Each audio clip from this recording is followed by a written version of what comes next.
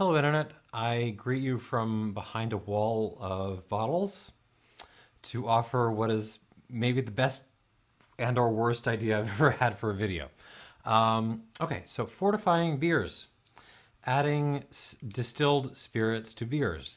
This is not a new idea, actually. The boilermaker, as can't really call it a cocktail, disaster, I would say, has been around for a good 130 years or so now, and they're terrible. But they don't necessarily have to be, right? I mean, fortified wines, sherries, Madeiras, ports, all those guys, have been around for far longer, and they work pretty well. So you would think, at least in theory, the idea of adding, spirit to a beer, not necessarily during the brewing process, but somewhere along the way, would have more purchase. It's not a product you'll ever see really on the shelves, basically, so far as I understand, for tax reasons. But at the very least, you could have some fun experiments at home, and maybe a couple of years ago, back in college, I did some experiments of that sort, and now I'm sort of going back to them for fun. So here is the sort of experiment of the day. Can you add spirit to a beer to make it better, and to and hopefully not make yourself sick in the process? So what I've got here, and what we're gonna do to sort of see how this goes, is I have got a bunch of glasses here, a bunch of Glencairn glasses, to which I have all of them I have added exactly 1 teaspoon of alcohol of various sorts. And what I'm going to do is I'm going to then pour 1.5 ounces. So a teaspoon is about 5 milliliters. So I'm going to add about 1.5 ounces, 40 milliliters of to each of these glasses of this guy. This is an Expedition Stout from Bell's. This has been sitting in my closet since very late 2017, so it's time for it to be drunk. I have some positive views about this beer, and some slightly negative ones. So a little background on this. I used to be a little bit of a beer fiend maybe 15 years ago, and I got myself really tired of them. I just couldn't drink the same damn beers again. So I moved on, but I still like to have a couple aging in the closet, particularly the higher strength ones, Belgians, Imperial Stouts, that kind of thing. And we are going to work with this one because it's one I think that could stand in a way some improvement. So what I've got here, I don't even know if you can see what's going on. What I've got here is my little shot measuring glass.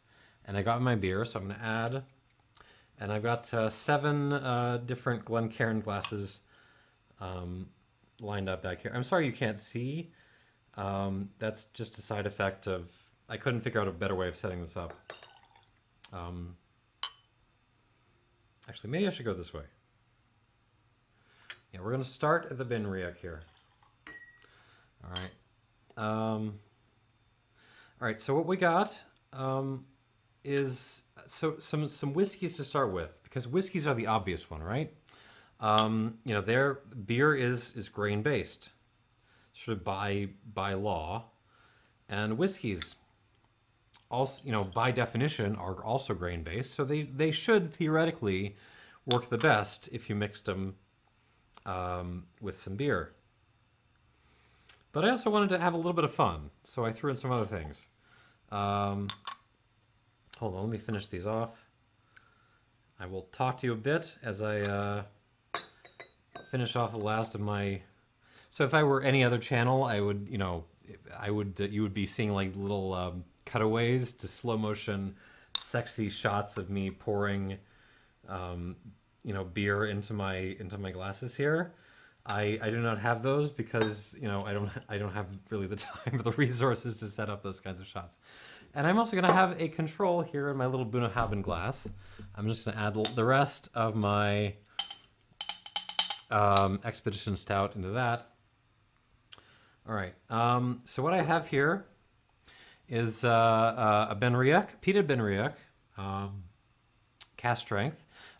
So maybe I should explain this in advance. I found out experimenting with this during years and years back that this works better if you use very, very strong spirits. I would not try this with anything below about 50% alcohol. So all these are cast strength or something comparable. Benriach peated cast strength. I reviewed this. It was not my favorite peated whiskey ever, but I did enjoy it. And it was very desserty, and I feel like it might work well with an imperial stout. This is one I haven't reviewed yet, but I will once I find a sparring partner for it. This is an independently bottled Knockdhu, makers of Anok, and it's 10 years old and one of the best sort of examples of just sort of shameless, naked maltiness I can think of in recent memory. But so those are the malted ones, which are obvious ones because this is going to be a malt-dominated beer. I also wanted to throw in some other whiskey options though, and I went with a 100% rye. So I found also in my experiments that corn doesn't really play well with beer for some reason. You can experiment with that. You can disprove me, but I found that if you left corn out of it, it seemed to work better. So I've thrown in a 100% rye here. This is my favorite of the bunch. This is also, I think, the second strongest thing I've got on the table here. I like this very much. The strongest thing I got on the table is a rum. This is my first of the fun things. This is the Worthy Park 151, bottled by Vellier. This is a white rum, so no oak on this at all. And I've got my gigantic, straight from the barrel Daniel Beaulieu Royal Cognac as the brandy option here. So I'm waiting. I want to see what will happen in the interaction between French oak and Imperial Stout. That should be interesting. I've got a high proof tequila here. I've got G4. What is this? 108. And this is my wild card. This is a Baijiu. If you don't want to know what a Baijiu is, please go. I'm going to link up all the reviews for these things below. But basically, this is so. And if you don't know what a Baijiu is, you're going to say, "Oh my God, why would you do this? Why would you ruin any portion of delicious beer with this disgusting spirit?" But I mean, Baijiu, think about it, is grain based. This is based in 50% sorghum, 50% wheat. So theoretically, it should play well with beer just as much as these whiskeys would. It's just that this has been deeply rotted and funkified and all that stuff by the chew that they mix it with to make it. All right, so that's my lineup. We're gonna go through these. First, I'm gonna try the Expedition Stout just in its own in my little Bunnahabhain glass here. So on the nose, this is a 2017 batch, late 2017. Russian Imperial Stout. It is 10.5% alcohol already, so already pretty damn strong. On the nose, you're getting classic stout flavors. The hoppiness that was originally on this is kind of receded almost completely. This is a very old beer at this point. You can kind of get it a little bit in the background, but mostly I'm getting just a delicious sort of dark fruitiness. The toasted malts, the darker malts are really in command here. So think, like berries, mixed wild berries. Throw some like raspberry ice cream in kind of a gentle graininess, but maybe throw like a chocolate muffin in along with your ice cream, except it's maybe like a whole grain muffin or something. Maybe it was made by health folks, and they thought they would use whole grain wheat for their muffin. It's nice. It's a very desserty, delicious kind of nose on the palate.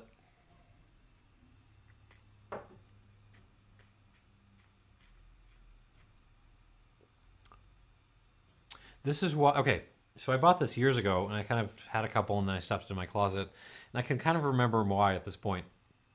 This is actually, so it's delicious. The hops come out much more on the palate, so you're getting a little hoppiness, a little grassiness, herbaceousness, you know, pot kind of thing going on. Good pot, but pot. You're mixing around with the ashy malty thing, but it's actually quite thin. Not like watery thin. This is more like ethanol-y thin. It's a little bit like someone threw a shot of vodka into this before, you know, I threw any of my line of spirits here. Let me try this one more time.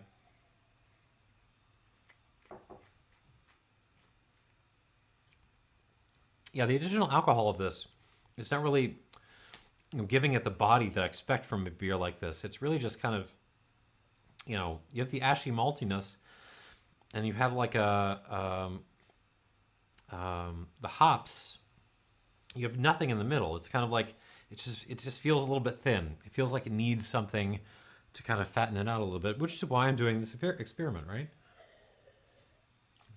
All right, so what we're gonna do is go down the line and see, now that these have had a chance to rest from my adding, you know, mixing the spirits in the beer. And we'll see, you know, what kind of disasters we've created with this. All right, I'm gonna start with the peated Benriach, because this is the one I know. I know that stout and, you know, darker malts mixed with peaty whiskey works really well. In the nose, I'm getting that. That's, I mean, this is nice. You have a sort of ashy, malty, grainy thing going on, but the peat is just cutting right through that. The alcohol, the additional alcohol is not coming through, which is great. It smells, oh God, it's a nice nose. It's kind of pulled back a lot of the fruity notes. They're a little bit in the background still. This is really more about ash and peat. And it works really well. All right, on the palate.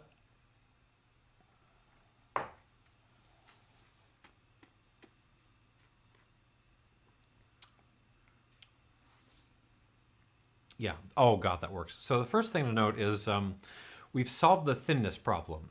Something about adding even just a teaspoon of spirit to, you know, an ounce and a half of the beer does the work of fattening it out and kind of, you know, making it feel more complete. So the peatiness is cutting through. There's a little bit more sweetness on the palate this time. It's not overtly sweet, but it just feels more sort of creamy and nice in my mouth.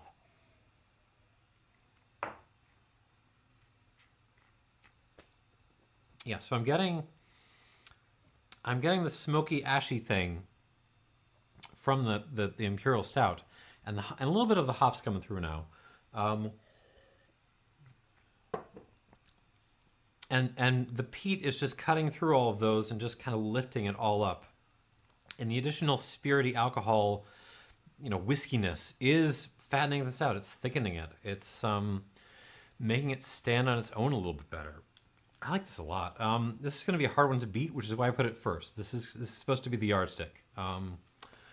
This is the one to beat on this run through. All right, so moving on to the Knockdhu.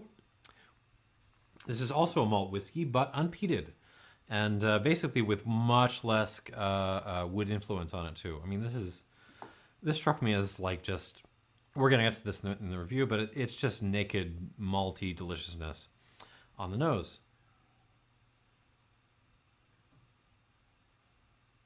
Okay. They aren't getting along quite as well here. So I'm getting the Imperial Stout, and I'm getting the delicious kind of pear and appley notes from the whiskey kind of cutting through, but it's not. They don't feel like they're intermingling and making something better. They feel like they're kind of like just side by side. They're kind of coexisting a little bit. Um, but it's nice. The raspberry ice cream is still there. The ashiness from the malt is still there. It's just you're throwing a little, apple and pear, salad in there along with it. On the palate,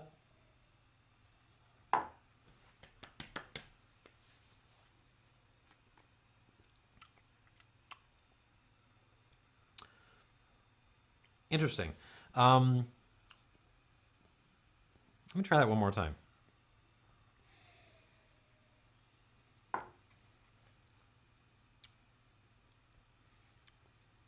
Doesn't work as well as the Benriach, the peated whiskey does. But, I mean, it does work quite well. So again, we're talking about thickening out the body. The thinness problem is still gone. And you have some nice apple and pear things going on. They're kind of they're playing around better with the berry and ashy and sort of ice creamy notes than on the nose. But, it's still not as much of a synergy as the peaty whiskey. Let me try this one more time.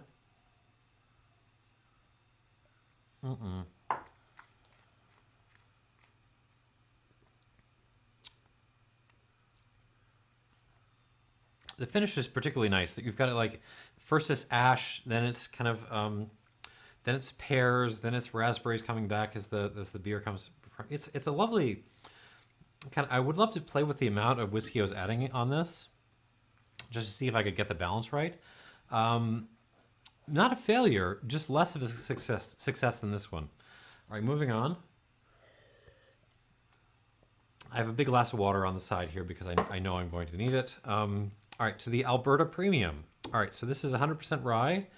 No idea how old this is, but presumably a mix of fresh oak and lightly used oak. I like this stuff very much. On the nose, that is actually really nice. So the impression I'm getting is almost as if you just straight up as if you'd taken this, exposition stout and aged it in, an oak barrel, an ex-bourbon barrel or something for a couple of months. It's just the oak, the vanillins, the coconut, that extra fruitiness coming through. Actually, it's more subtle than you would get if you were just overtly aging this in oak. It's much.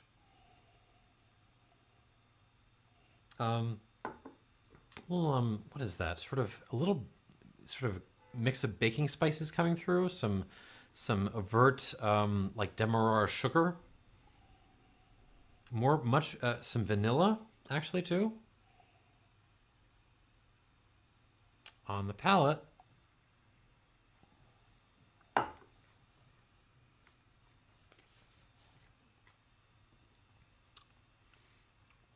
Oh yeah. Oh, that is good. So this was a particularly sort of floral rye, not a spicy rye, but it's really the oak from the thing was aged in that's coming through. Oh, that's really good. So you're getting it's sweetened up and it's fattened out a hell of a lot actually, even more than the Benriach has. This feels very full and creamy in my mouth. And in fact, I want to put it back in my mouth as quickly as possible. So here we go again.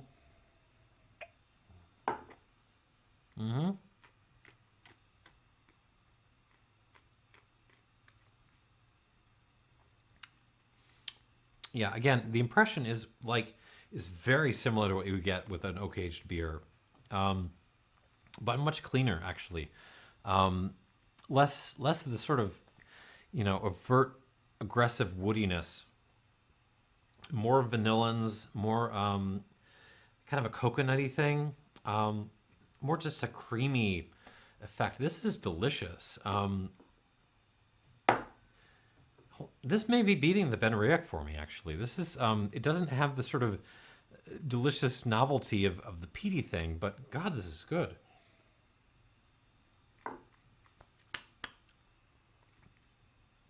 Okay, this these two are now the ones to beat. IMHO.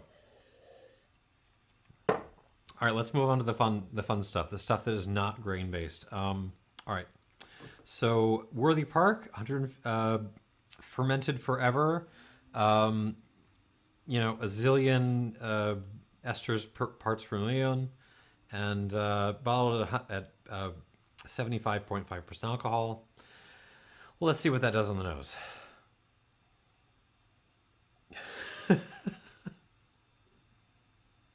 Okay, so now the beer just smells, frankly, like high ester rum. No, that's not entirely true. The funky notes are definitely cutting through there. The brininess, the olives, the banana peel, and frankly the rumminess. Just I mean. But in the background, you can still sense those darker malts. A little bit of this actually brings out the hops a little bit more on the nose than it was originally.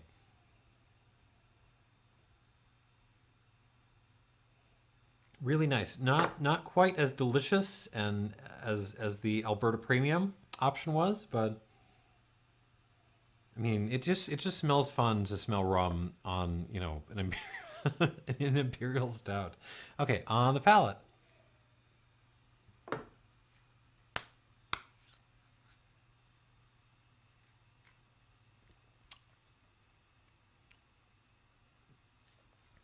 Okay. Oh, this works. Not as well as some of the others, but what we got so far is okay. The again, the thinness problem is gone. Something about adding spirit seems to fix that with this particular beer. It does bring out a little bit of bitterness in the finish. The hops kind of wake up and kind of smack me pretty hard on the back end there. Let me try this one more time.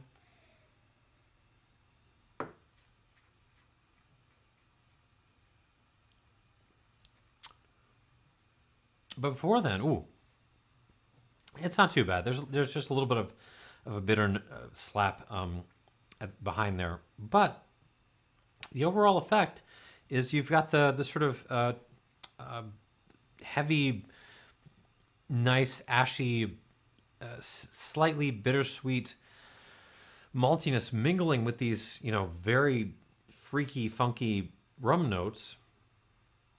And it's nice. It's very delicious. I don't quite like it as much as these two, but you know, I probably like it more than the Knockdhu actually. That's nice. Let me try it one more time.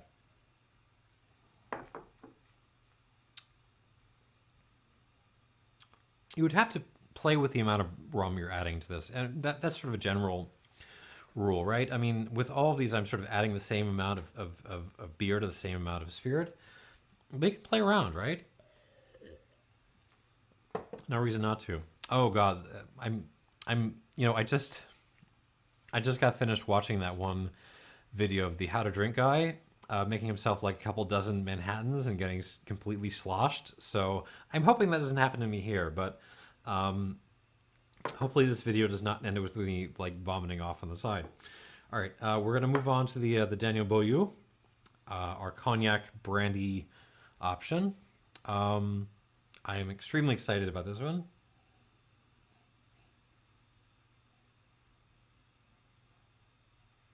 It's not actually doing that much on the nose. It's mostly still Imperial Stout. There's a little bit of French oak peeking through. A little bit of, you know, like dried raisin and maybe plum kind of peeking through in the back. But where I was hoping for kind of, you know, synergy between the sort of dark fruity notes coming from the cognac and the dark fruity notes coming from the stout, that really isn't happening here. It's just kind of, you're kind of getting a little bit of confusion. On the palate,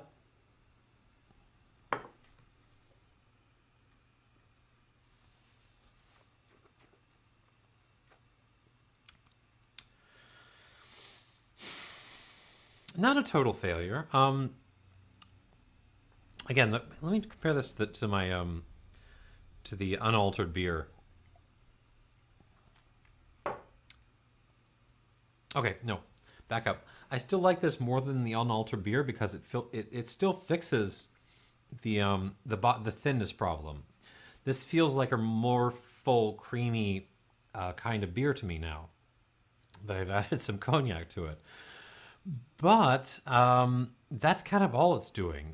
The cognac feels like it's getting completely lost here. Let me try this one more time.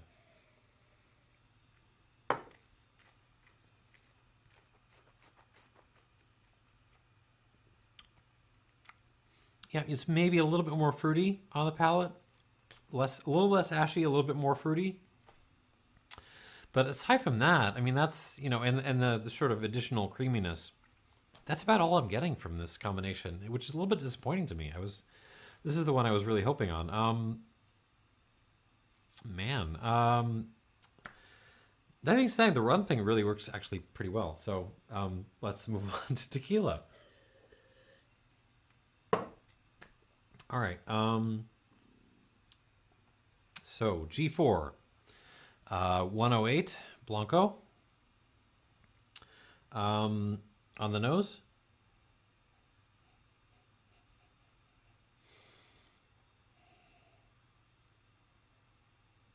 Actually works quite well. So you got the base of the Imperial Stout. It still smells very malty, a little bit of that sort of fruity berry thing coming through still. But then you got this sort of vegetal notes from the tequila kind of cutting through. You got a little celery on this. A little asparagus too, which is nice. It's slightly floral, but it's in a way it reminds me of a little bit of the Knockdhu here. It's more like the two are, not creating a synergy so much as they're just kind of playing well with one another. They're sort of right side with one another and not interfering. All right, on the palate.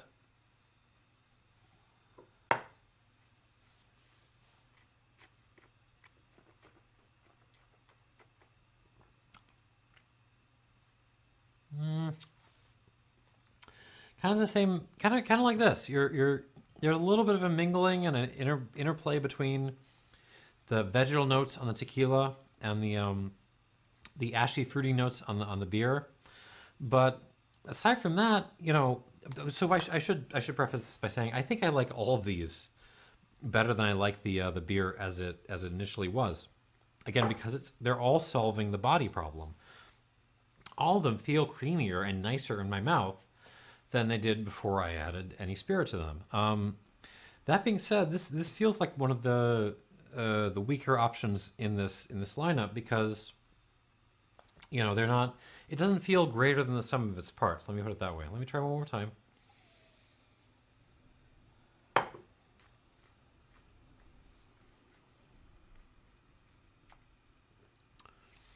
Yeah, take your nice kind of dark, fruity, ice creamy, ashy imperial stout, and just throw a bunch of vegetables in it. And it's nice, and I'm enjoying it, and it's very, it's filling up my mouth in a very pleasant way. But it just gets outclassed by a couple of these other ones. I'm gonna go back to these as quickly as I can because they're just really good. But before then, we have to try Imperial Stout and Baijiu. All right, we got Motai Prince here. So this is the savory style of Baijiu, the little brother of the famous Guaichou Motai, which is the most infamous, Baijiu basically in the world.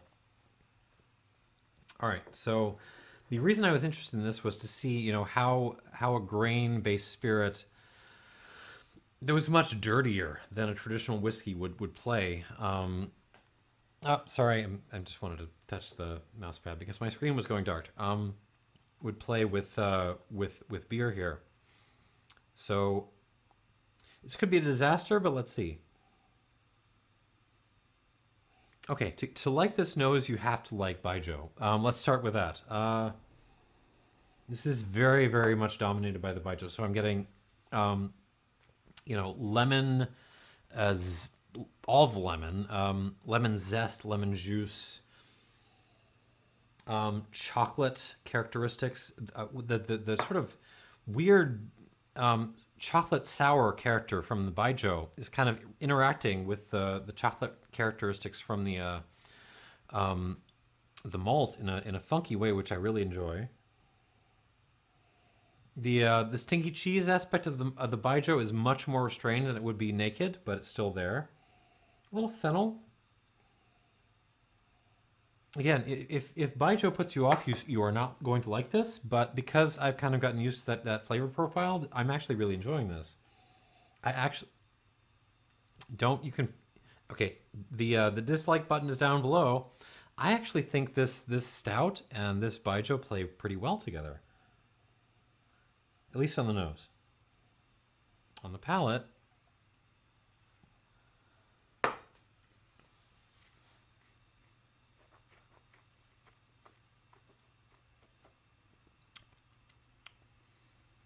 that's a little more awkward.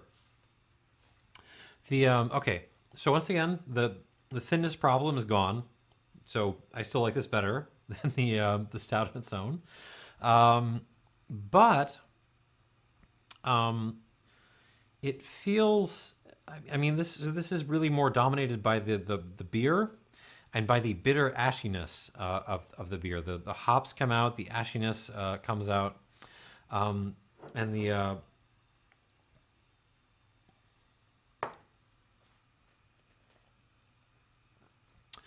yeah, there's a little bit of like the of sweetness up front, but then it turns immediately to kind of bitter and sour, and the sour is the thing that the Baijiu is contributing.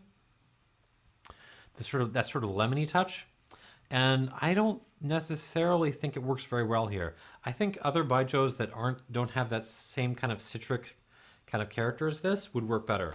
Give this one more shot.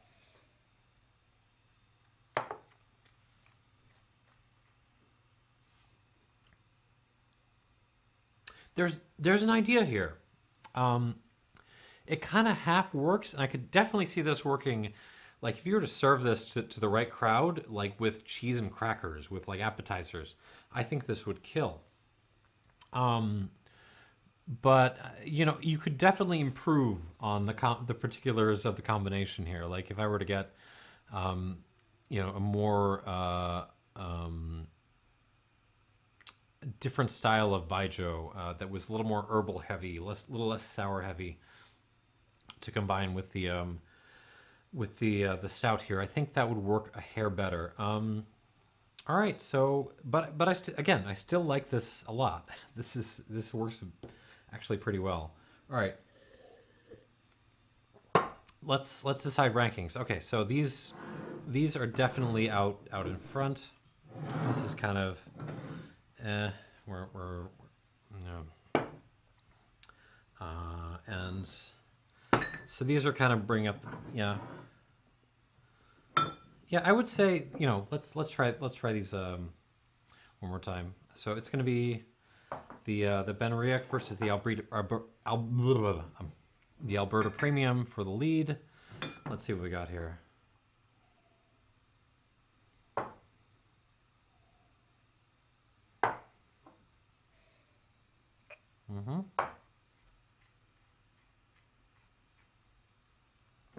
Sorry about the mess on the camera. I'm going to rearrange this and make it look better. No, I prefer the Alberta Premium. I think the overt sort of oaky but not too oaky touch just kind of, it just works a little bit better. Let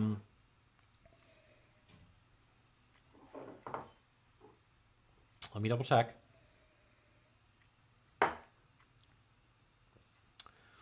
Both of these are extremely good. I think these are extremely good combinations with your.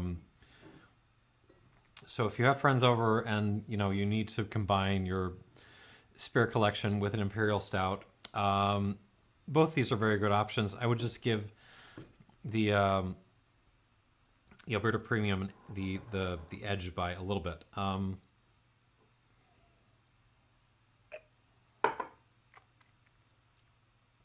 Okay, so let me see if I remember which order these were in.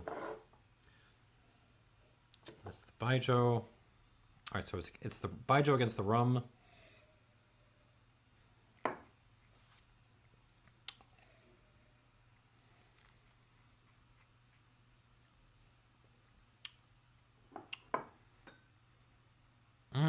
Okay. These are also extremely close. I don't think either of these is you know, gonna take the prize from these two. There's a big gap between this group and this group. All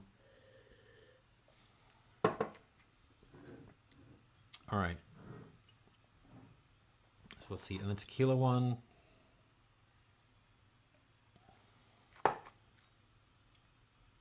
Wait a minute.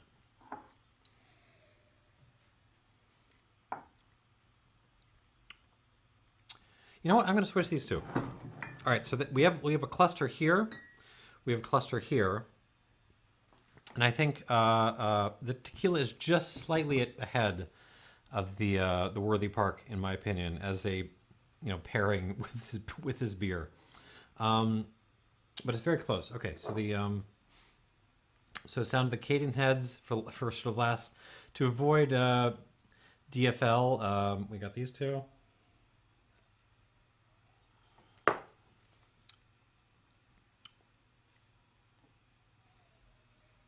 Oh, that's the tequila.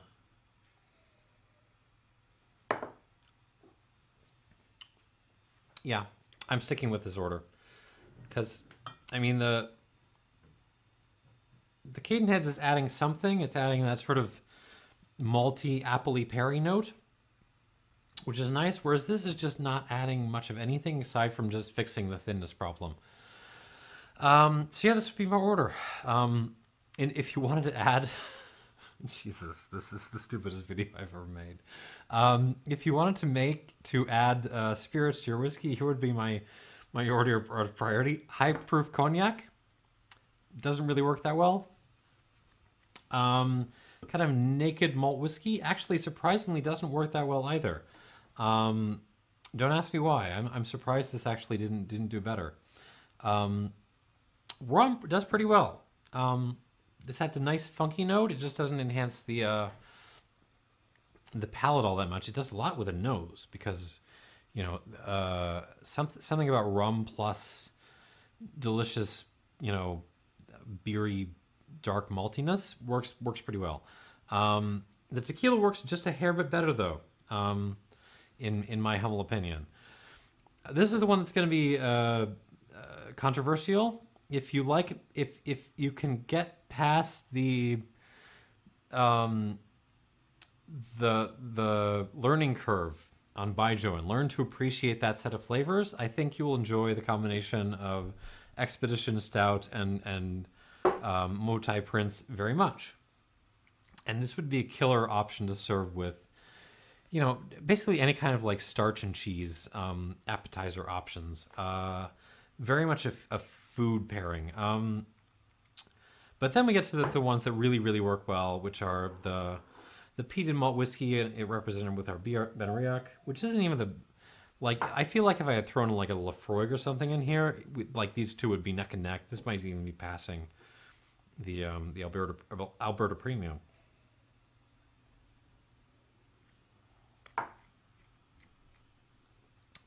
Yeah, this just works really well. The peat and the oak just elevates this wonderfully. It's a wonderfully synergistic pairing. Have I used the word synergy too many times in this review? I feel like I have. But I mean, for me, the winner in terms of sheer deliciousness has to be the stout paired with this Alberta Premium.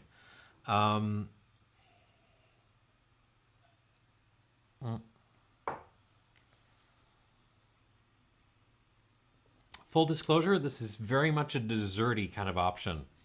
This is This is just sweetness and oak and fruit and, you know, delicious ice creamy stuff and more fruit all day long.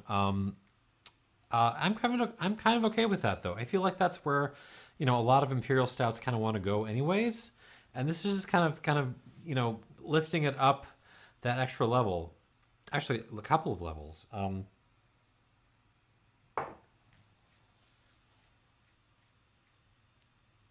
Yeah, that is delicious. I actually prefer that over most of the oak aged stouts that I've had. And well, hang on. Let me try the control one more time.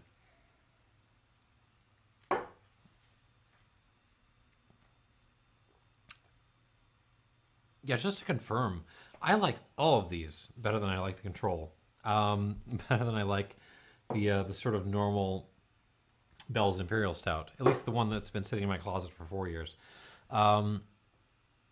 Something about the addition of the spirit just brings them up a level. So maybe that's so. You know, this is a little bit of a stupid video. It's a little bit ridiculous, and I understand that. But there's like a serious thought here. I really think folks, even if the producers don't do it for tax reasons, you know, folks at home who have an extensive spirits collection like I do, because, you know, I'm neurotic or something, would do well to experiment with mixing them with their beers, because especially with their stronger beers. I always found it worked better with stronger beers. I'm not going to do the how to drink guys matrix thing because I will just get all screwed up. Sorry. Because the results are kind of speak for themselves. All of these are better than what I started with, and maybe that's the takeaway from this. Like, if you don't like something, try adding, you know, a little bit of Alberta Premium to it and see if that doesn't make it better. And that's a hell of a takeaway, but that's what I got. Thanks for watching. Cheers.